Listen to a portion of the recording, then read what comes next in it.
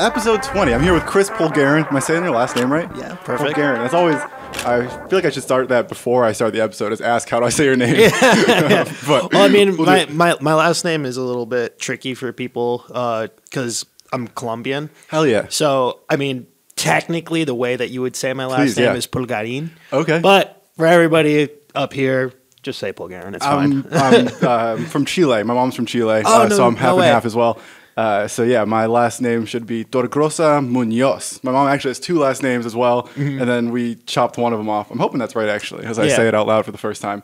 But yeah, so I feel you on the, whatever's close enough, as long as you're in the right ballpark. Yeah, with that I even get confused, because it's like, there's like 4 last names. There's like Pulgarin Torres, and then you're like 4 more, and then you're like, I'm not doing all that. Yeah, and all the middle names. That's too much work. Yeah. I'll be like cultured and like enough to keep it a part of me. I even shorten my first name half the time. Just call me Chris. I don't want to say the whole thing. That's funny. Hell yeah, dude. Something from everyone. Episode 20. 20 is a big milestone for me. So I started this like 6 months ago, and I set 20 as my number of like, I'm going to get to 20. No matter what, if I love it or hate it, I'm going to get to 20. And now we're at 20, I'm having fun, so it's an exciting like transition of like, oh, I got the beginner part out of the way, and now I've got more tech stuff coming in. So we were talking before about headphones or the next thing, so we can like monitor the audio. This is getting upgraded so we can have more people is my other big exciting thing, to start and get bands on, or more than just 2 people. That'd be fun to hang out. Well, congratulations, dude. That's awesome. I appreciate that, man. And of course, you guys have been busy and successful and doing all the great things ever. So a couple days ago, we had The Death We Seek came out. What is, obviously the response has been electric, and we'll get into that in a little bit, but I want to go to like before the record drops. So it's 2 days before the record drops. Is that an exciting moment? Is it nerve-wracking? Like, what are you feeling 2 days before the record drops? It's interesting because we've also sat on the record for so long, you know, that you kind of, it's just, there's an eagerness for everybody to listen to it. And it's almost to the point where hearing these songs, I'm like, these are basically like old to me now. Like, I've heard them so many times, and we're also, you know, like sending new songs to each other to write for the next record to come out. Just, you know, it's one of those things. I don't think any of us are sick of it or hate it, and we're still really hungry for it. And, you know, it's all exciting. It's a weird thing. I've seen the music videos of like, I'm working on this thing, and by the time it gets to the audience, like it's going to go through the band, and then it has to go through distribution and all the other bullshit. And by the time it's live, I'm not excited. I'm already on to the next thing. So it's this weird like balance. Have you been able to like feel all the love? I feel like social media has been dominated. Like the whole state has lit up in support of the record. Oh, it's unreal. Like the amount of love that we've been able to get and stuff. It's, I don't know, man. It's surreal. Yeah. And I just appreciate it too, because, you know, there's a level of, you know, you go like, I hope people like this. And just because, you know, there was so many years of grinding where nobody cared. Like, you know, people see like where we're at now, but sometimes forget the last decade plus, you know, it's been like a decade of currents, but it's like plus all of the shows that we played in front of nobody, and nobody cared. And, you know, we release things, you get excited, and then people are like, and you're like, okay, well, on to the next thing. So I don't know if it's just kind of a learned thing from all of those years of experience, but there's just kind of like, you know, because I don't think it's healthy either to lean too much into the positivity either. It's just as much as it's unhealthy to lean into the negative aspects of thing. Like, you could have 1,000 people tell you you're the greatest, and then one person being like, you suck, and you're just going to be like, my day is ruined. And so you can't really lean in. You just got to do your thing. My phrase is, I'm always so bad at smelling the roses. So in the context of an album release, it's like, I'm proud of these 10 songs. I believe it's 10 songs, right? But yeah, I'm bad at pausing and taking in the person saying, I love this record, and really relating to that, where I'm sure, as you're alluding to, it's like, no, you saw some comment of someone who said, oh, blah, blah, blah, little detail was just not, whatever. For sure. And that's the one that somehow got into your head, instead of the 90 comments or hundreds of comments saying, no, this was great, this was incredible, this was awesome. Yeah. Do you find like you're able to, the record's kind of been, the single's been out for a while, like I feel like you guys are used to it by now. Have you been able to like appreciate the love from it, or is it just like I guess as you were saying, you put out so many records that don't go anywhere. It's like the majority of our records releases have no audience. That is what we are used to. And in the last couple of years, you can look at the last Currents record and say it did well, and I think this is in the same tune, and it seems like the next evolution of it. So in some sense, you know it's going to go well, but you're conditioned of like, no, these never go well. This never does go well. For sure, to a point. When we were recording, there was definitely a sense of, I feel like we're doing something special.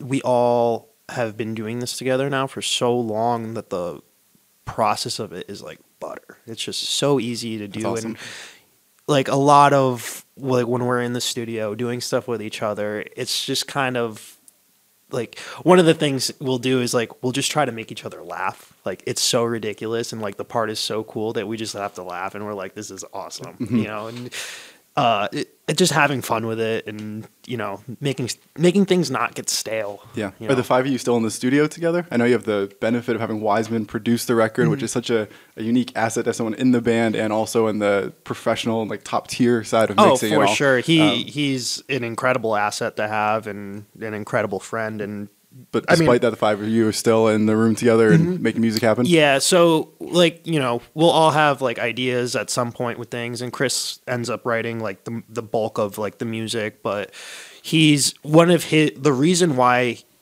the final products come out so well with him is because he's so good at working with others, and, like, so he'll have a song that's, like, 90% done.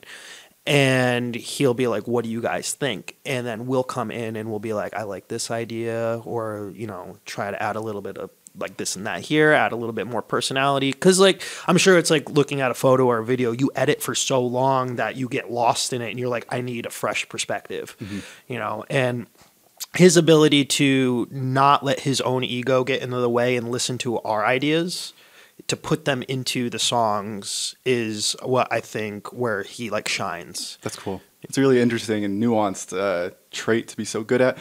When you're writing the song, I assume there's a moment where you go, this is what Currents would have done on the last record. And the last record went well, but we kind of want to take a chance here. How do you balance those two of like, yeah, if you just put out a new record that's a brand new sound every time, that doesn't make sense. Like there needs to be some cohesion and through line. But also, if you're in the studio saying, well, this went well last time, let's just do that, then that's worth nothing as well. Well, there's definitely a sense of like, we have a blueprint, but it's also growing as an artist.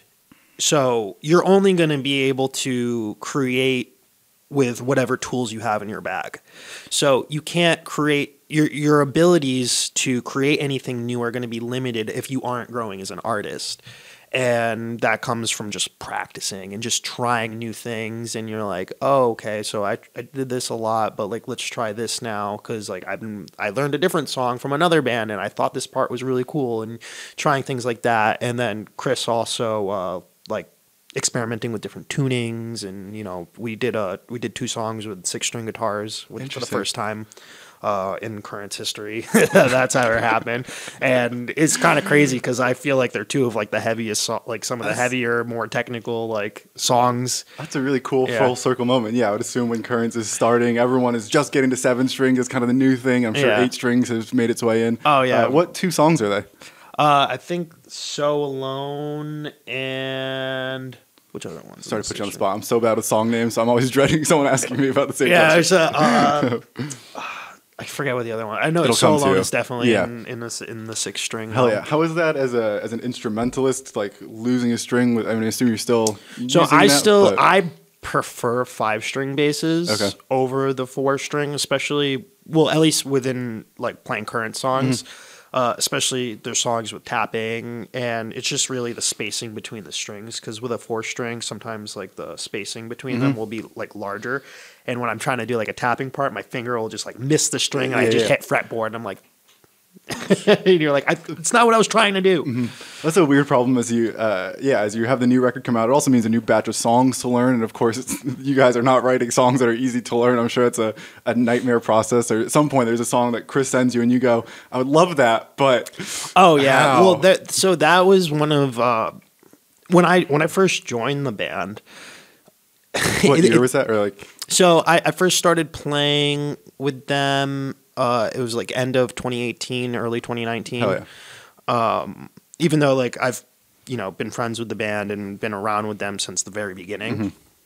But yeah, around that time, like I'd grown up playing in like post-hardcore bands and like, hardcore bands, and getting the Currents material was a little bit above my skill level. Absolutely, yeah. And I really put like a good poker face on. Like when I first got the songs, like Chris sent me to them, I remember sitting there with my hands in my head, like in my face in my hands, being like, what am I gonna do? Yep. And then, but it was kind of like one of those things where it's like, all right, it's like, let's level up and let's get there, and kind of learning, like, having the skills that you had before and applying them to different things, and like really getting into it. And it's really like, if you want it, like you'll do it. Yeah. And I put a lot of hours into like developing those skills. And there were a lot of moments where I would be like, this is impossible. And I would, sorry, D, not to call you out, but there would be like parts where I would be like, there's no way. Yeah. And I would watch like a live video and be like, oh, okay, I see like a little like of a shortcut right there. And like, and Matt would say the same thing about like Jeff, because like these parts are, very, like, they're not easy. Yeah. And of course, they're not easy to play sitting down in a chair, much less on stage, running around the way. Yeah, exactly. But for whatever reason, I feel like I play better in front of the crowd. That's cool. It's just like the energy really, like, I feel like I go like Super Saiyan. I don't know what it is. Hell yeah. And but so Chris I would go to his house and he would just put like a click and record me playing the songs, which was brutal. Yes. Oh God. Yeah. Like, Chris, and he'd be like, and yeah, he knows everything. Yeah, he'd be like, and so like we had to have this conversation, and like I tried using that excuse of being like, well, D wasn't doing that, and he's like, yeah, okay, but if we're gonna have a new bass player, I want him to be able to play these parts, and I said, I can't argue that. Yeah. So I again went deep into the songs, and I was just like, even if I have to put these at like quarter of the tempo and just hammer them on for hours, like I'm gonna learn this. I love that. I'm glad you said that, because I think that's a part of the music that we never hear, and I'm always enamored by the idea of producers writing stuff that is either hard to play or impossible to play. I think drums are the ones where it's impossible sometimes. They're like, we just don't have enough limbs to do whatever the person wrote. Well, it's when guitar players write drum parts. Yeah. I'm not musical enough to really appreciate it, but I've heard the sentiment enough. Yeah.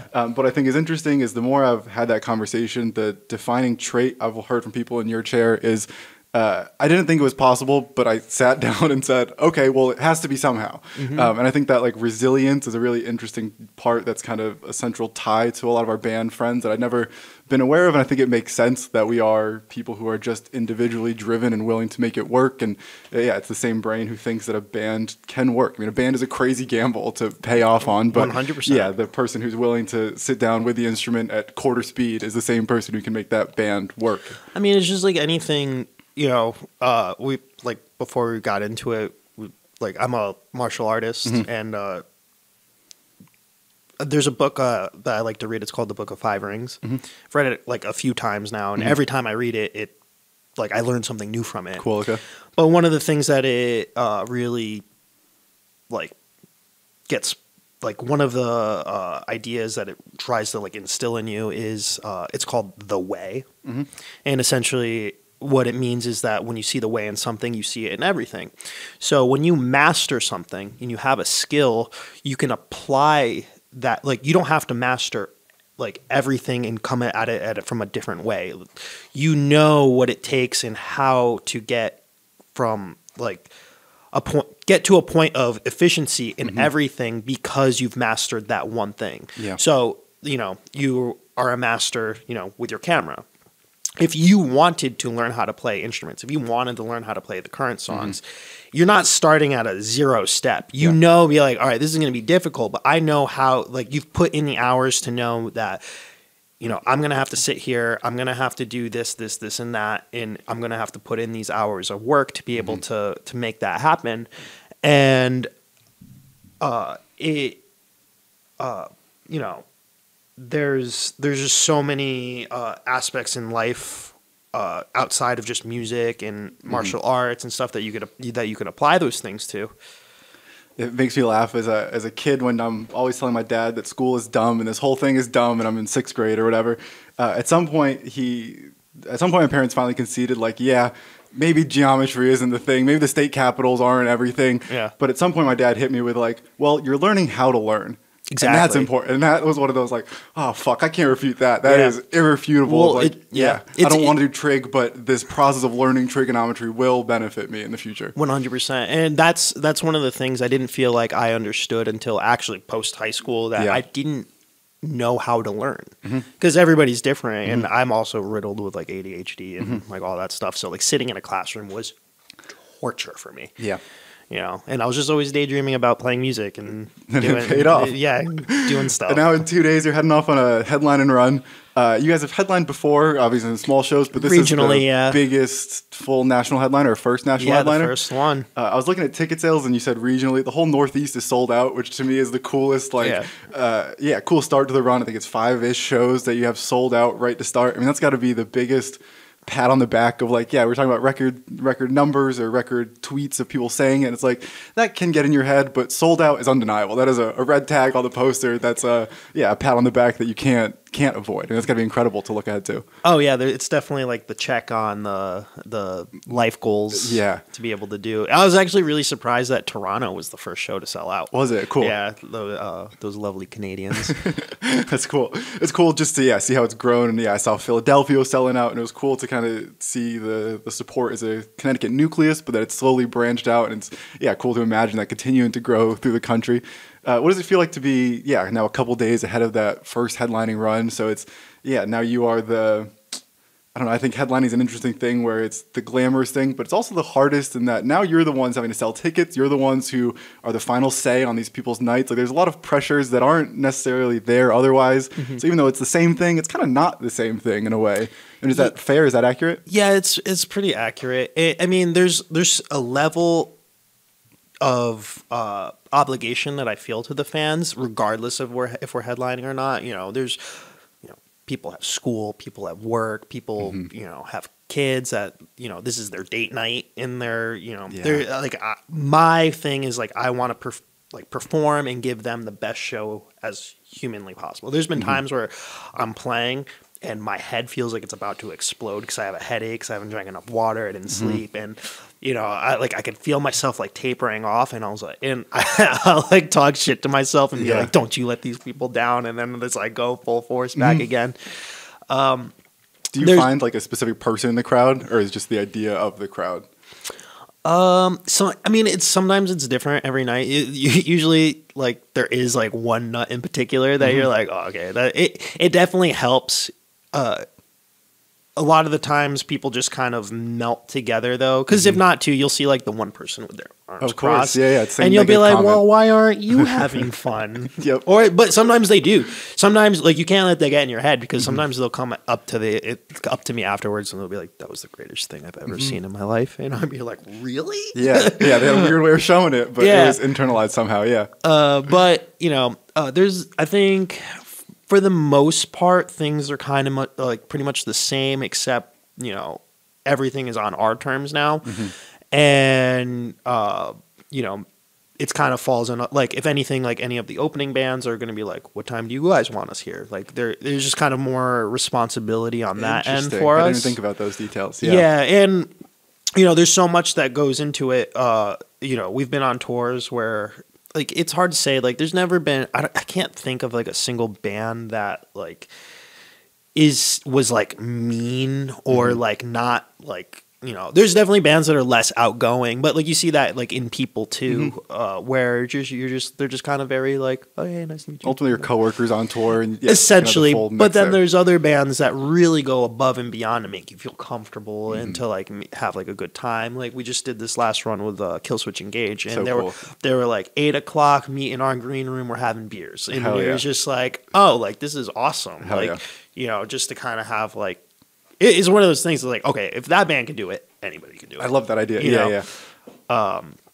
Yeah, and there's just like, you know, it's a little bit more like to do on our agenda. Like we got VIPs and stuff, and now we have like a lighting rig and stuff. So which we're getting tomorrow, and we have to figure out how to get it to work and like put it together. So I mean, it's kind of funny how to be at this level and still kind of be like, hey, how are we going to set up these lights? And people will be like, oh. And be like, all right, let's figure it out. Let's figure it out.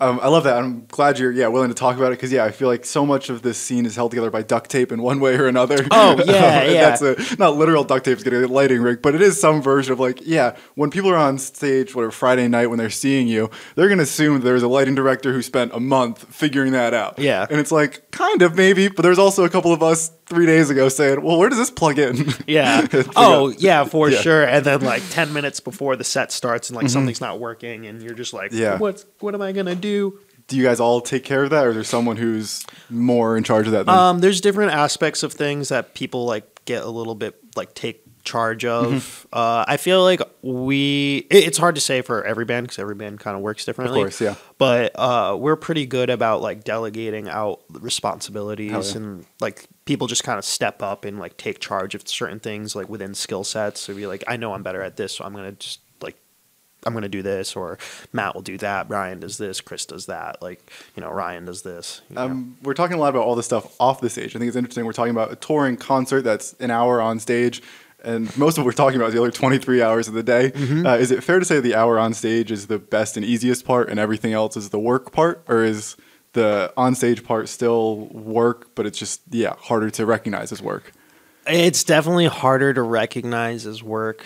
That's an interesting thing. Because, like, even the hardest parts of the job are still, like, like, we're not out there, putting pavement down in the hot sun. Yep. Of course there's like a lot of sacrifice, and playing a song at quarter speed sucks. I don't need you. But at the end of the day, it's just like than playing pavement. I guess that just comes from me being like, grateful because I did do all that stuff for a really long time. I have literally been working outside since I was like 10 years old. You know, we're Hispanic. My dad owned a landscaping company. I started working when I was 6 years old. So one of the biggest thing for me was just be like, all right, I'm going to do everything humanly possible so I don't have to, I don't end up with a shovel in my hand. And it's not to put that down, and it's like, it's important. And it's just, for me, I was like, I did it for so long. Immigrant family coming here, it's like, let's take this to the next level. How can I give if I have kids, how can I set them up to be, let's take over. Yeah. And of course, if dad has a landscaping company, I'm assuming that is an achievement for him to own the company instead of being a laborer. So it's a way to continue that growth that it's already been made. It's a way to continue the family name in a way that's, not in someone's front yard, but in a way that extends that legacy. Like that's the American dream right there. Like he came over here with nothing and, started his own business, started a family, bought a home. Like, that's pretty wild to me. And then just one generation, he's got a kid that, he's got a few kids, but my brother and I both work in the music industry, and we're both kind of just like, trying to take it by storm. Absolutely, yeah. I think at the moment the storm is happening, it's an exciting moment, but you mentioned that, there's a lot of time before this where the storm wasn't quite as exciting. No storm. It was a light drizzle. The one note I had here is I know you were with Lions for a while. Is where I kind of met you, or where my first awareness of you is. I didn't know in 2017, I found online that you guys were in the UK. You went to Europe with Lions. So I guess I didn't realize, my understanding is that you were kind of in the local area for a while, and then Currents was like your first time traveling and seeing the world. I didn't realize that, in 2017, at some point, you'd already seen some of the world. Oh, yeah. When does like traveling and touring start? Like, how old are you when you first get in a van and go make that happen? It was literally right after high school is when I started, like, when I joined Lions, and it was my first professional band. Okay. So you've done garages and... Oh, yeah. I mean, I started playing shows when I was, like, 14, like 13, 14. Oh, yeah, okay. And, that's when I met, like the original Currents guys. Like, you know, I remember, you know, Back at the Heirloom. back at the era. Yeah, actually, the first time I met them was at the Max. Okay. Had you ever been there? No, I don't think so. Yeah, I think it was in New Milford. Hell yeah, Yeah, a okay. long time ago. But Yeah, I never even heard of that. It's before me. oh yeah, so like that, I remember like, you know, hearing the first recorded Current song ever in Patrizio's dorm room and being like, this band's gonna be huge. That's and, you know, it's just wild the way that works. But yeah, so I it was kind of an interesting story about how like my music career got started, because it almost feels like a movie. I feel like I've been very lucky in a sense to be. I mean, when people say luck, luck is when preparation and opportunity meet. You know, so of course, like putting in all those hours of like, you know, playing shows and practicing and doing things like that was like preemptively preparing me for what was to come. But, you know, I got kicked out of high school, and there was a point where, you know, I was in like a rocky relationship. Like I didn't have a job. Like I kind of felt like the biggest loser, you know. And my friend Alan was just like, "You need to get out of the house. Like, let's go to a show." And I was like, I don't know, man. Like, I just not feeling it. Yeah. Like, I'm depressed. Let me be depressed. Yeah. And he was just like, no, you're coming to the show. And it was a Lions show. Hell yeah. And, like, especially in high school, they were, like, my favorite band, you know. And we went to the show, ended up having a really good time. And I saw Isaac, their guitar player, like, just standing outside. He was, like, smoking a cigarette or something. And I walked up to him and just, like, any, like, buddy, just, you know, the way we met, and be like, "Hey man, it was a great set." Like, you know, he's like, "Oh, thank you, man." And he was like, cool. And we like talked for like a second, and then he goes, "Yo," he's like, "I see you at like every show." And I was like, "Yeah, you guys are like my favorite band. Like, I love shows, I love music. I try to come out to all the shows." And he's like, "Cool." And he's like, "You play guitar, right?" And I was like, "Yeah." And he's like, "Cool." He's like, "You have a job?" And I was like, "Nah." And he's like, "You go to school?" And I was like, "Nah." And he was like, "Okay, cool." He's like, "You want to go on tour?" Just like that. Where are you? As he's asking you these questions, where is your head going? Are you just like confused at I what was the fuck he's talking confused about? as hell. Yeah. I was just like, where the hell is this going? Just some weird guy wants to be my friend. I guess this is Well, friendly. Yeah. That like it like knowing him now, it's so like it makes sense that he just went up to some random kid and like it was like, this is gonna work. Yep. And I was like, okay. I was like, yeah. Like I've always wanted to go on tour. And he was like, okay, cool. We leave next week. Because like the show was like on a Friday or a Saturday, and they left like the next Thursday or Friday. I was like, okay. And then I didn't hear from him from like, I gave him my number and stuff, and then I didn't hear from him from like 3 days. And I was like, oh man, like that sucks. Maybe he was just fucking with me. Like, like whatever. And then I get a call from him, and he's just like, hey man, like, you know, we're gonna practice on Wednesday. Like these are the songs. Like if you could learn them and come up, like that would be awesome. And I was like, all right, let's do it. And then did you know this? Like at that point, you're a fan of the band, so you kind of know the songs. I kind of like I knew the songs. I didn't know exactly how to play them, but I spent like a couple of days like figuring it out. Yeah. And you know, like I got in my little Jetta, and that was like falling apart. And I drove up to Providence, Rhode Island, and I practiced for 2 days with them. And they were like, all right, let's go. And then I went on my first tour ever. How long was that tour? I think it was like about a month. Damn. And it was crazy. So I ended up meeting a lot of people that I'm still friends with to this day. So we were playing with a band called City Lights, which was members that eventually made up Beartooth and like Moths to Flames. So it's like, it's kind of crazy how everything like turned out. And then, I went and played my first festival. I met a bunch of people out there. I'd like met Sworn and stuff from playing shows, them playing around here and all that. So they saw me out in Texas and were like, dude, what are you doing here? And I'm like, I'm playing music. That's crazy. So like, that was cool. And like, I got to see some of like my favorite bands. Like, you know, we played with Glassjaw and shit like that. And I was just like, this is nutty. That's crazy. Yeah. And then, but I was just filling in for that tour. And then, like a couple months later, their bass player Johnny ended up like leaving the band, and like I hadn't played bass before, you know, and they were on tour with Sleeping with Sirens. Hell yeah. You know, and they were like, hey, like Johnny quit the band. He like in an emergency, can you play bass and come out and do this? I was like, I've never played bass before, but like I knew the song, so I could figure it out. Yeah. You know, and then just like after that, it just everything kind of snowballed from there. That's cool. And my brother ended up playing drums in the band for a bit too, and that's where we learned a lot of our like skills as far as like touring skills go. And he right after that ended up being like TM for Currents.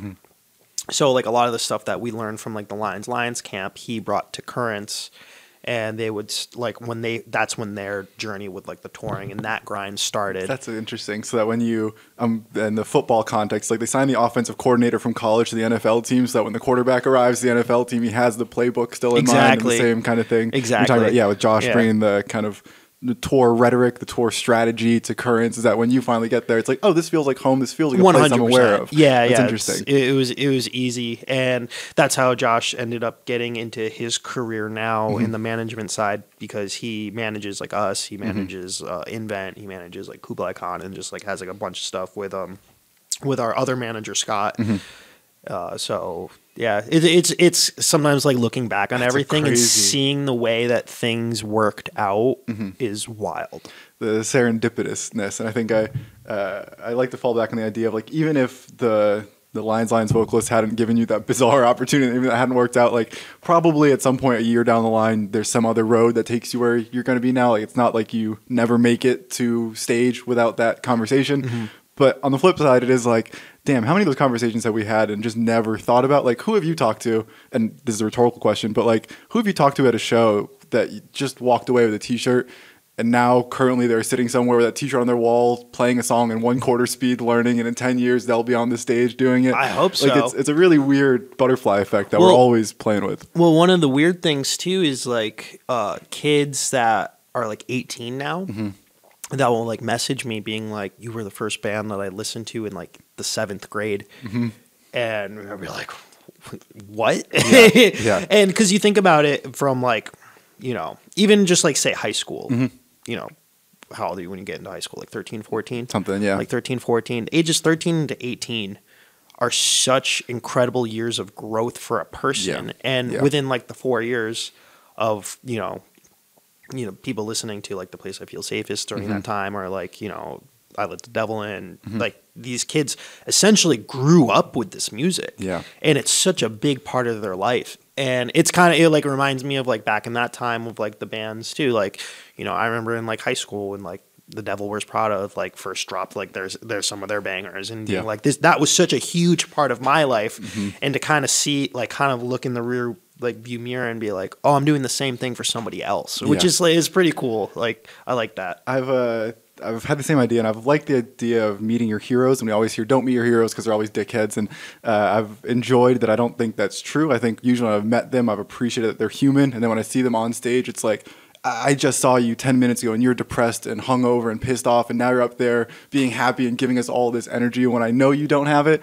And so in some sense, I've enjoyed meeting my heroes because it does humanize them. I think you're in a strange spot where you've now met your heroes, you've played shows with them, you've drank beers with them at the bar. Like, how has that been as that 18-year-old kid who grew up in whatever bands, and now you're rubbing elbows with these people? Like, it's cool, and I'm not asking you to tell me who the person was that was a bad example of that, but I mean, yeah, it must just be a kind of surreal thing to be playing shows with Kill Switch, and I walk off stage and they're walking on next. That doesn't make any sense. Yeah. Oh yeah, dude. Like, just the fact that before their set, like they'd come out and just watch us, and, you know, like they're just enjoying the show, and like that's huge. That's so for me. weird. Yeah. It's like it's them continuing to do that inspirational thing that they did for me as a young kid. That's cool. Now, and it's not just them. Like there's so many cool people. Anybody that isn't cool, like I don't even remember them now, because like, you know, they I don't know. Just some people don't stick like that, but like definitely a lot of the people. Like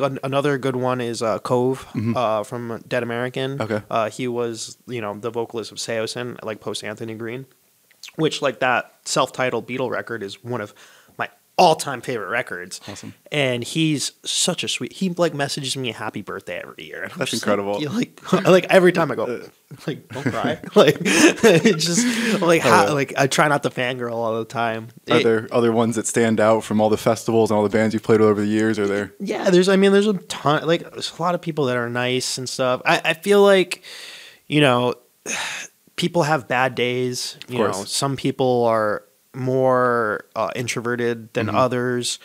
You know, like Bad Omens is a good example of like a band that's incredibly nice and like they're all really cool people, but some of the members are really like introverted and some of the members are really extroverts and stuff like that. You know, like, you know, like Noah takes a little bit to warm up to, but like when he does, you're like, oh, he's just trying not to have a panic attack right now. Like he's a sweetheart, you know, where like the first day that we were on tour with them, Nick was like in our trailer being like, I really want to be friends. And we were like, we want to be friends too. Oh yeah.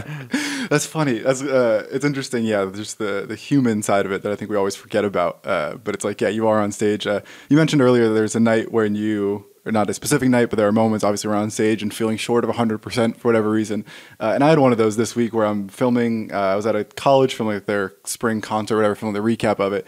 And it's one of those where I'm looking around and everyone's excited to be here and I just want to go home. Like it's this gorgeous day outside and it's beautiful. Like there's no reason for anything not to be going well, but I'm just in my head and it's just one of those days of like, I'll get through it, I'll do the thing. How do you find comfort in those moments? So for me, the strategy is to try and find someone. You mentioned like looking at the crowd. To me, it's find that one person in the crowd who is having that euphoric experience, and it's like, okay, I remember when I was you. Let me just live through that energy for a little bit. How are you processing those moments where you're on stage and your head just isn't there? Well, it's kind of like what I was talking about before of like the way, and I kind of those places like in my head that I start to get to is kind of like similar to like when I'm exercising and I don't want to be there. But it's just kind of like you know, your inner bitch, and you just like slap it and be like, no, like we're doing this. And it doesn't happen often, but like the last day of our last Europe tour, you know, we had just gotten off of a full US tour, a full Australian tour, and then a full European tour back to back to back. And it was the last show, and in my like. Going into it, I was just like, I don't want to do this. Like, and I felt so bad, but like in my head, I'm like, you owe it to these people that came to see you. And more than that, you owe it to your 16-year-old self who would never have dreamed this was possible. Oh yeah. Well, I mean, it's all I daydream. It's crazy. There's been times where I remember being like a little kid, like 10 years old, learning how to play guitar, and I'd be daydreaming and looking at my carpet. It's just, I remember this specifically. It's just like looking at my carpet and seeing like all the little colors, like the different patterns, like in the whatever, like the carpet bristles, and like imagining them being like people. That's interesting.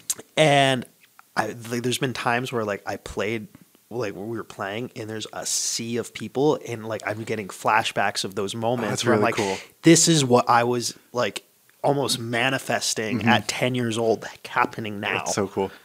The one other tangent, or kind of I'm going back a couple of minutes here. You mentioned how some people are harder to warm up, and how it's the person we see on stage isn't always the person who you meet in the green room. And I've always stuck with the story of Mitch Lucker, the Suicide Silence vocalist, who's rest in peace, now deceased. But there was an interview with him where he was talking about his social anxiety and how this conversation is impossible for him. But once he gets on stage and has the mic, he can talk in that sense. And I think that was interesting, of the sense of like. Someone who's kind of shy in the green room gets to go on stage and be that big personality. I think it's interesting that we overestimate them sometimes, and that as we're up there, it's like, they're all just human. And as someone like Bad Omens, who is taking over the world, it's interesting to imagine that someone in that camp could still be kind of shy and nervous and reserved.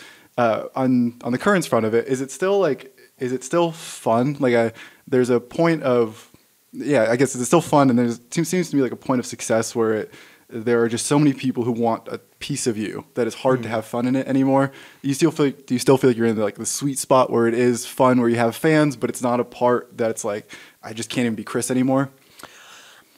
That's an interesting way to like look at it, and I've always kind of viewed it as like I'm a big comic book fan, and Batman's my favorite character. And one of the things, like in the comics, like he always described himself as like Bruce Wayne is the mask, Batman is who he is. Cool. Okay. And it's kind of how I feel like when I'm on stage, where it's just like, this is who I am. This is what I'm supposed to be doing. Interesting. You know, and there's a weird sense of like transformation that you feel like getting on stage, and like when the lights go out and you hear like, I'll give myself chills like thinking about it. Like even during like the pandemic, like there's just like sometimes like I would just like kind of close my eyes, and you know, when like you just like hold your hand up, and like just because you do that on stage, and you just hear hundreds of people just be like and like it feels so powerful. And like Mike Tyson would talk about that like pre-fights. He's a fascinating person to hear talk about his glory years. Oh, for sure. He'd be like, I was crying in the locker room, but just like every step he took towards the ring, like he would be like, I'm the man, I'm the man, I'm the man. And he's like, nobody could beat me, I'm the man. And then he's like, by the time I got in the ring, I was like, God. And it's kind of like a similar feeling. The only piece of like giving so much of yourself to people, the only time I ever actually like, the only negative piece of that I feel ever is sometimes when I feel like I give so much, like I'll spend hours at the merch table just talking to people. Yeah. And didn't eat dinner, didn't have water. Yeah, but I was like, I can get that after. Like that part literally doesn't bother me at all. It's why like it's what I'm here for. Like I like talking to people, I like meeting people. But sometimes I do feel guilty being like, oh, I give so much of myself to these people, and I'm like, I haven't like called my mom in like a week, or like I haven't talked to my sister in a couple, like, you know, and it's just like be like, oh, I should be more present for like, you know, people that like love me that aren't like benefiting my career in a way, you know. Yeah. That's an interesting, in the sports analogy, I think it was Jerry Rice. I'm forgetting, it was an NFL wide receiver. I'm forgetting which one it was, but one of the all-time greats.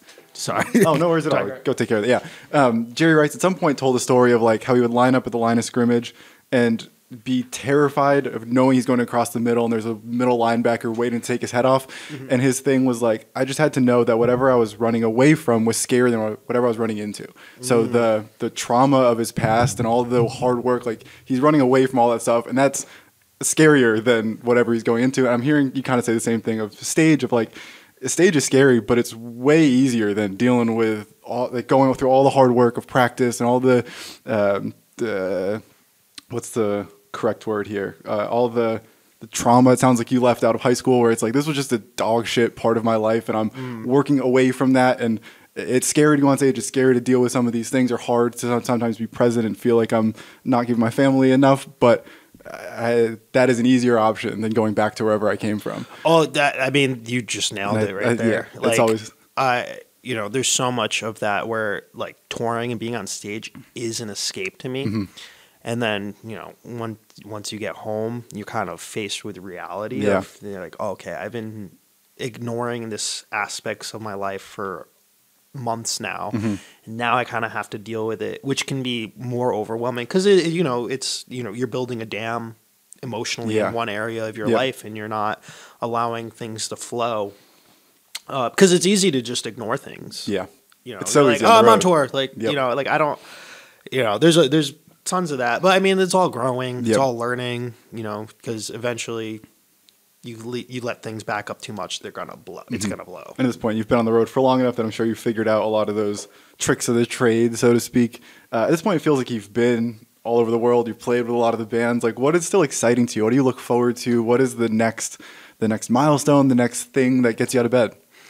Well, it's definitely like seeing how far we could take this. Yeah.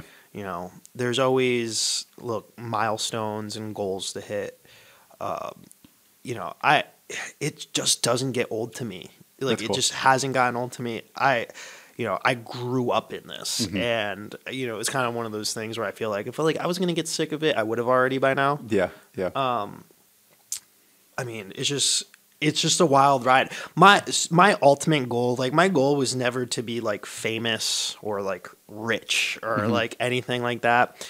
It's like my goal was always to just like have as much fun and enjoy life as possible. And one of a way that applies to my goals here is one of the things that I've always wanted to do is want to like create as many jobs as possible for my friends. That's awesome. So that they can quit their shitty jobs and be like, just come work for me. Just like come do merch. Come, like Sarah, for instance, like Sarah was able to like quit her brewery job and like come do photography for us full time. And I love that. Yeah. In a way, it's kind of selfish because it adds to me having fun. Yeah. But no, I have the same thing. When I have video sets, it's like it's me, and I'm hiring usually a photographer. Someone else help as like a PA. But if I can give one of my buddies $100 just to come carry a box for the day, like, sure. It's like, dude, that makes me so happy. And it's for me, like, I don't know if the $100 matters to them, but the idea of like, yeah, you can take a day off of the mall. You don't have to go to the mall. Just come here, carry these fucking couple things, give me 10 minutes of work, and I'll give you $100 if you hang out for the day and pretend you were doing something. So yeah, I think there's a value there of being able to give the same gift that we feel like we've been given, where for me it's the camera. And I think and I'm sure you would say the same thing with bass, where it feels like no one gave it to you, but on some sense, someone did. Like for me, someone hired me, someone bought your ticket, like, and it feels like we earned it in the sense of, yeah, I remember all the times that no one gave a fuck about what I was doing, all the songs you played that no one heard. But someone did have to give me that. There was some world that had to support what I was doing, and the more we can kind of pay that forward, I think is an exciting thing to be able to take care of. 100%. It's the opportunities, just giving people like the opportunity to, show what they could do, that they can add value to like something special that you're doing. Absolutely. You mentioned brewery, and it reminded me, I skipped right over the release week parties. For the record, we had the party at the coffee shop and party at the brewery. How did those go? I thought those were so sick. Those were so I was almost like, that was one of the most nerve-wracking things for me. Interesting. Because like we're not playing. Yeah. So it's just like, oh, they're just gonna be there to hang out, and I was so surprised. Like yesterday, well, it was because it's so fresh. Yesterday, the coffee shop, there was a line like around the block. That's incredible. We were just like, really? Like this is same as supporting businesses too, right? That's a coffee shop who wouldn't have had that many clients. Yeah, I mean that's also like I live right down the street from that coffee. I'm there every day. Like that's my spot, and those people there are so kind. It's just so much of like everything is just like being shown kindness. Like how can I give that back? Yeah. And I loved those events. As I've always gotten a sense that Current's just a community-centered band. I think there's a trope of a band who comes from a state like Connecticut and outgrows Connecticut and says, fuck Connecticut, fuck all this, I'm not doing this small town shit. And I like those as a way to, reconnect with fans. And it's like playing the Underground or playing the Webster is a version of that.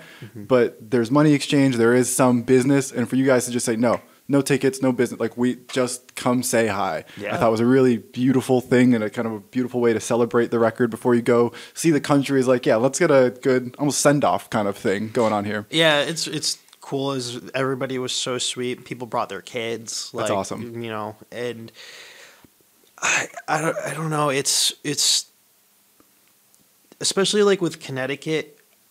I mean, I don't know how long exactly, like how long you've been like in the scene and stuff, but I remember when I first started, things were so cliquey and very like I come in when Half-Hearted and Set Sail Sunrise are having like their war. So my first memory is like the Break Deep era and whatever. So I'm 100%. Well, I mean, so it's one of those things where it's like there was so much beef between bands all the time, and people would like talk shit and stuff like that.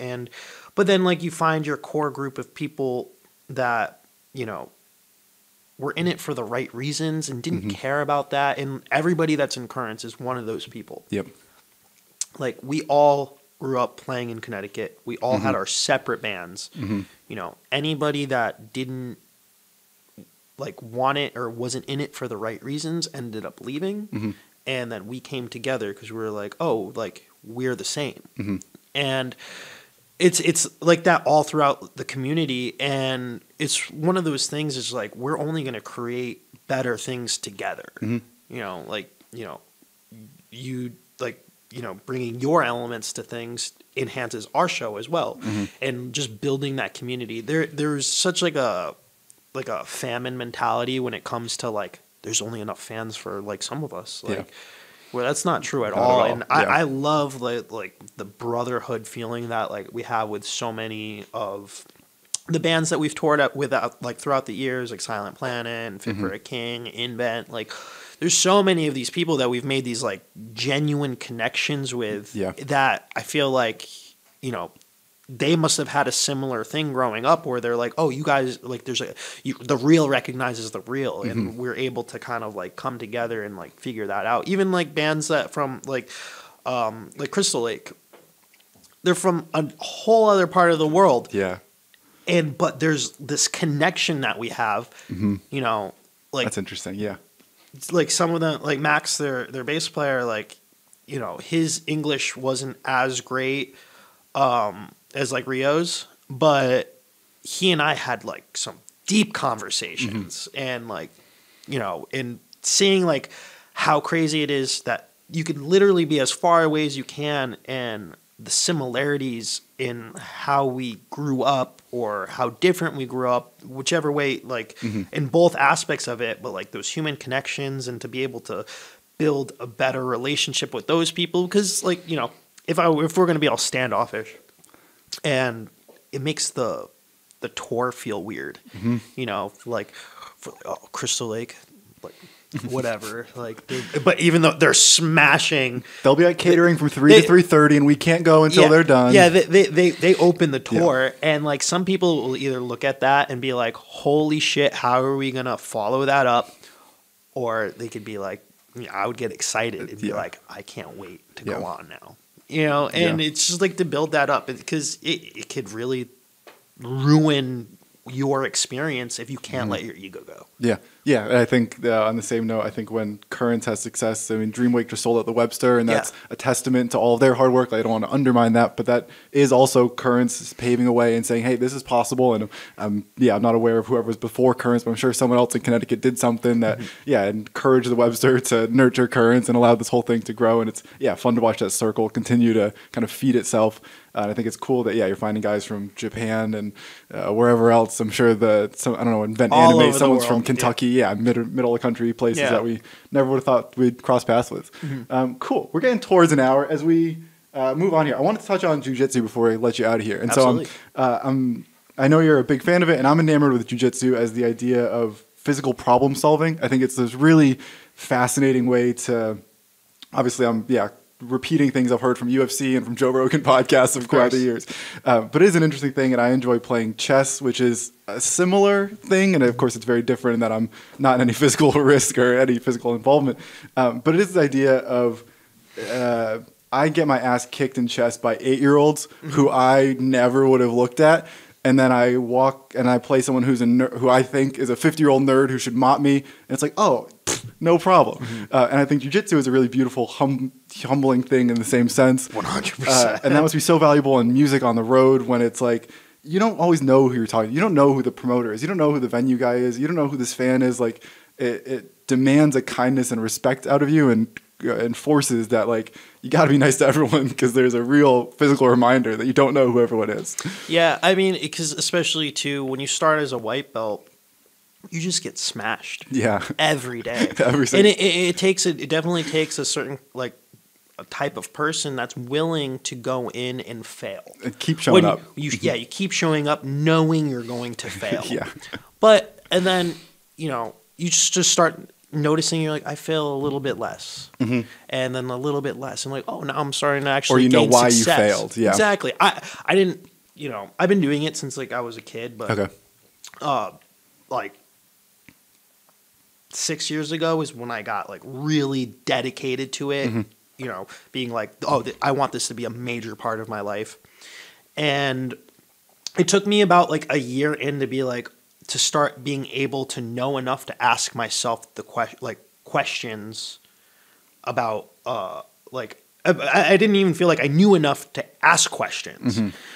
And it's interesting that you said like the chess stuff, because I've always like equated it to, it's like, imagine that like you're playing chess, but your opponent has the ability to move his pieces and yours. Yeah. And there's no turns. You're just going like this. Like trying to mess with everybody's stuff. It's an incredible way. Yeah. So just the possibilities and like the growth in it is it's really similar to music to me, where you see somebody and like there's people that they just grab you by the wrist and it's like looking into a well that's endless. Yeah. And you're like, oh, you just feel they know some shit. And that's funny. Yeah. You're like, and I'm about to feel all of that. Yeah. And then sometimes, I mean, it's like sometimes you're the hammer, sometimes you're the nail, and it's a great. Again, and like more similarities, like the way you see it in everything. It's a great community, great for people to like meet each other, and for people to, especially with something so physical like that, that's where you like gain trust with people. Yeah, if somebody's choking. That's interesting. Yeah, and you're like they're essentially.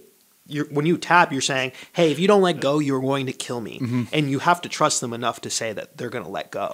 Or to not like rip your knee off or break your arm. Yeah, I feel like getting choked out is almost the least bad thing that could happen to you in a jiu-jitsu class. Yeah, for sure. Yeah, it depends. I don't know. I'm just thinking of all the knees and joints. It's like, I don't know, if you choke out, I'm sure obviously you die at a certain, but usually you come back, it's a couple seconds of whatever, but it's not a ligament. It's definitely not good for you. That's probably, but like, I guess. Yeah. Less bad. Yeah. I don't know. It's less bad. Yeah, I'm sure. I'm trying to think if Mike Tyson would argue that, any head trauma is too much head trauma. Yeah, pretty much. But hell yeah, dude. Is that something you're able to stay active with on the road? I try to. I've met a lot of really cool people that go to shows. There's a lot of people that train now.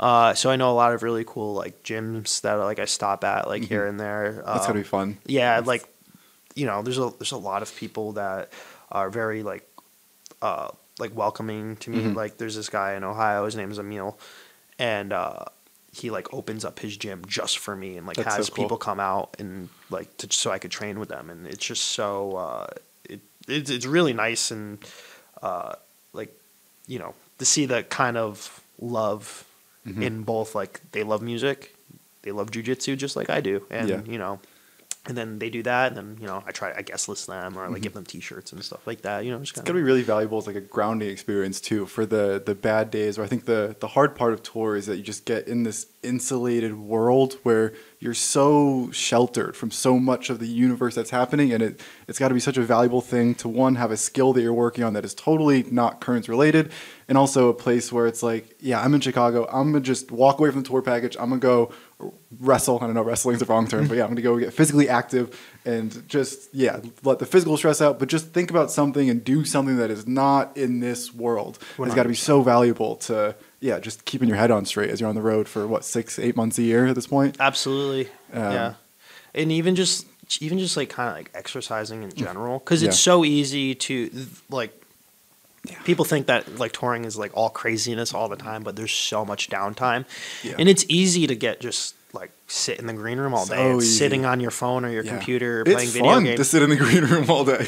I mean, but like I'll force myself, like even if there's not a gym, like to go on runs and stuff. And sometimes I think about that too, because when I go like on a run or something at a place like I can't go too far, so I usually end up like finding like an area and like running, and I go like I try to do like 3 to 5 miles like every day, like before the shows and stuff, and in doing that I get like the area becomes so familiar. Where like there's places like in Australia or Japan or in Europe that like I could run that path in my mind to be like, oh, like this is where people live their everyday lives. That's cool.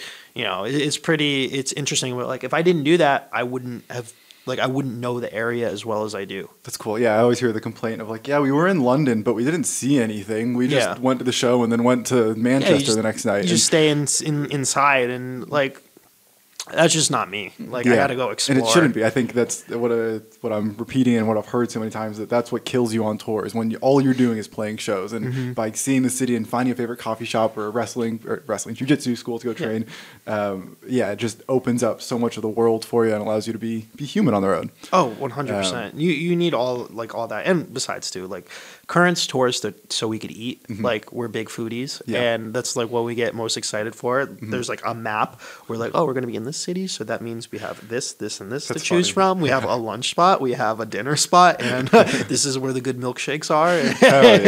So there's a lot of that.